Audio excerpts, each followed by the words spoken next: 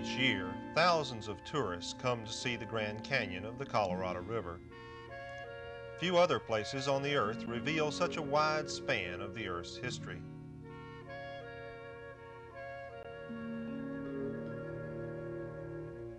The weathered and eroded remains of igneous and metamorphic rocks make up these layers of sedimentary rock.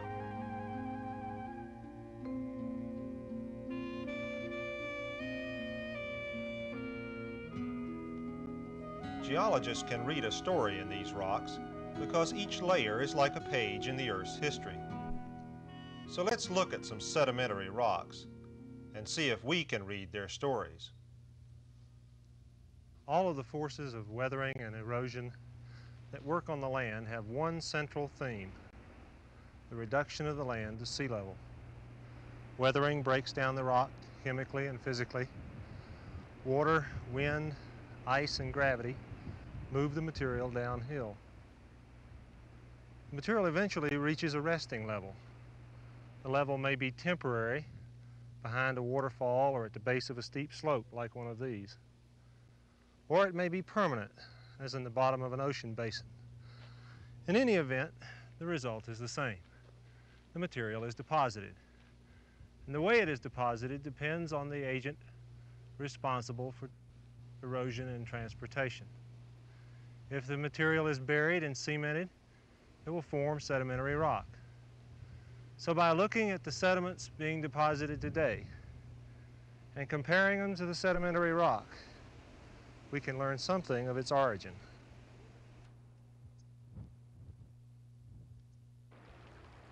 One type of sedimentary rock forms from sediments in streams. Where fast-flowing streams flow out onto a valley and slow down, the heavier sediments of sand and gravel can no longer be supported in the water, so they sink to the bottom or pile up in bars along the stream channel. A mixture of sand and gravel has been cemented into this rock called a conglomerate. Conglomerates are often found at the base of a cliff or at the bottom of a steep slope. Geologists now know that conglomerates indicate that a fast-flowing stream slowed rapidly and deposited the material that later formed the rock. So we can use its presence on a flat surface to map the kind of terrain that existed there millions of years ago.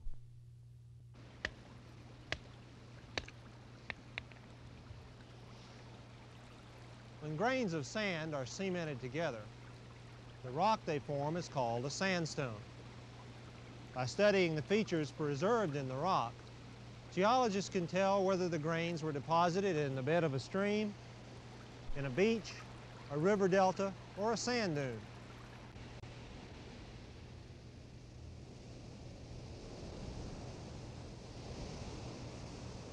Geologists have observed that where water flows over a smooth sand surface, ripple marks are often developed in the sand. These are in a tidal pool. They closely resemble ripple marks that have been preserved in the sandstone of this Utah desert. So ripple marks are one clue geologists can use to determine how this type of deposit was formed.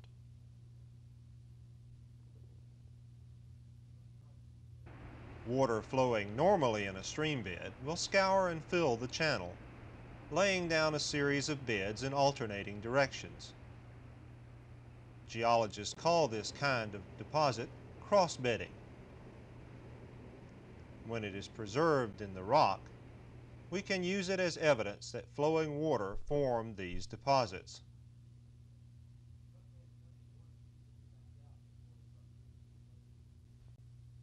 Along shorelines and in deserts, wind-blown sand forms large dunes. The constantly shifting wind forms large cross-bedded layers of sand. An alternating pattern of layers develops just as in the stream channel. They are strikingly similar to these in the sandstone cliffs of Zion National Park. But since such cross-bedded layers can be formed either by water in a stream or by wind in a dune. Geologists must look further to tell which process formed these layers. Under the microscope, a sample from the rock in the cliff shows grains smooth and rounded with a frosted surface.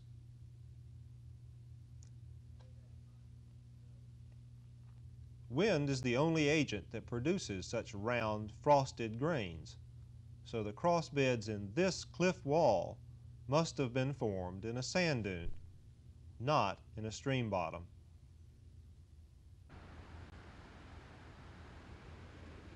When a stream enters a larger body of water, the material it drops forms a delta. This sandbank shows a cross-section of deposits from a stream delta. The sloping beds were formed as water poured mud and sand down the sloping front edge of the growing delta. Thus they are named foreset beds. Eventually the slope lessened, and the beds on top, called topset beds, were laid down as a nearly horizontal layer over the foreset beds.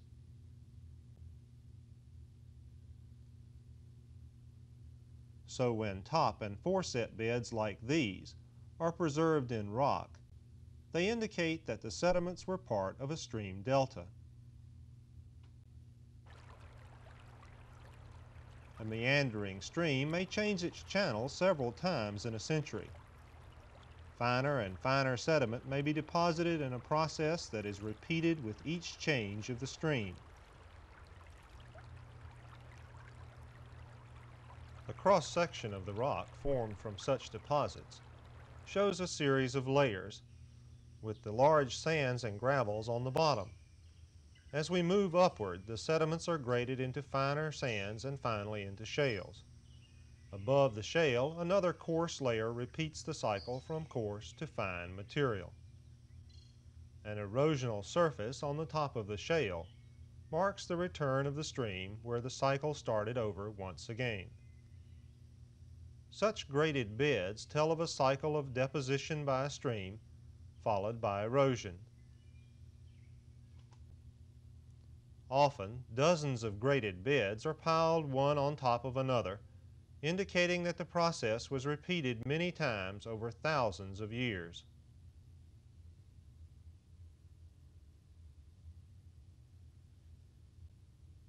In swampy areas, water flows very slowly, and only the finest material can be carried and deposited. When such deposits are cemented to form rock, the result is shale. Layer after layer of shale has been built up in these formations in the Badlands. This shale and the many fossils it contains indicate millions of years of swampy conditions in this part of South Dakota. When the climate was dry, the swamp or mudflat dried out and cracked. Sometimes this too has been preserved in the rock. These rock faces in Virginia clearly show the original cracks in the mud.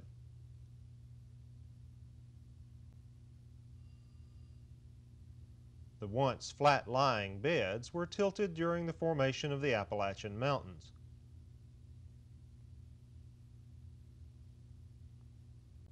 Raindrops also dented the surface of the mudflat and have been preserved in the rock. If the plants in a swamp grow generation after generation, successive layers of partly decomposed material may accumulate and slowly be converted to peat and later to coal.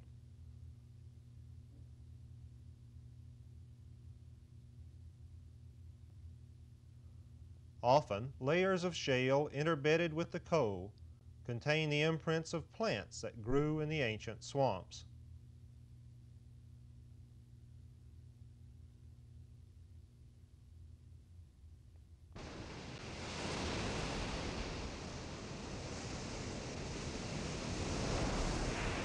In the oceans, the process of living and dying also produces sedimentary rock.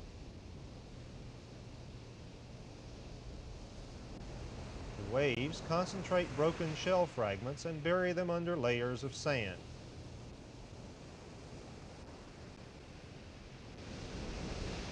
Groundwater may help cement them together to form a rock we call Coquina.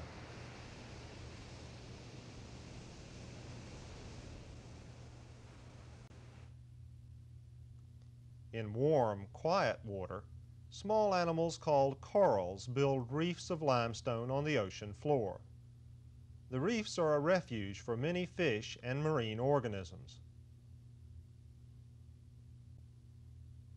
In Texas, an ancient coral reef has been raised several thousand meters above the present sea level, but it was once at the bottom of a tropical lagoon.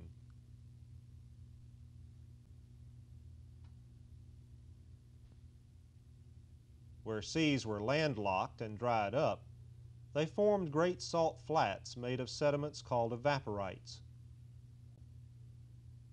Rock salt, anhydrite, and gypsum are typical examples of minerals that collect when the climate causes water to evaporate. When conditions are just right, great quantities of calcium or magnesium carbonate may be precipitated from the ocean waters in which they were dissolved. Such material often cements shells or coral fragments, forming limestone or dolomite. In the United States, great beds of limestone like these cover the states of Tennessee, Kentucky, West Virginia, and Virginia, telling of seas which vanished long ago. The plants and animals which lived in those seas left their marks as fossils. In this piece you can see the fossil remains of animals which lived on the sea floor long ago. Conglomerates, sandstones, ripple marks, the shape of sand grains, and fossils are just a few of the things geologists use to read the Earth's history from the rocks. If you look closely the next time you pick up a sedimentary rock, maybe you'll find it has a story to tell.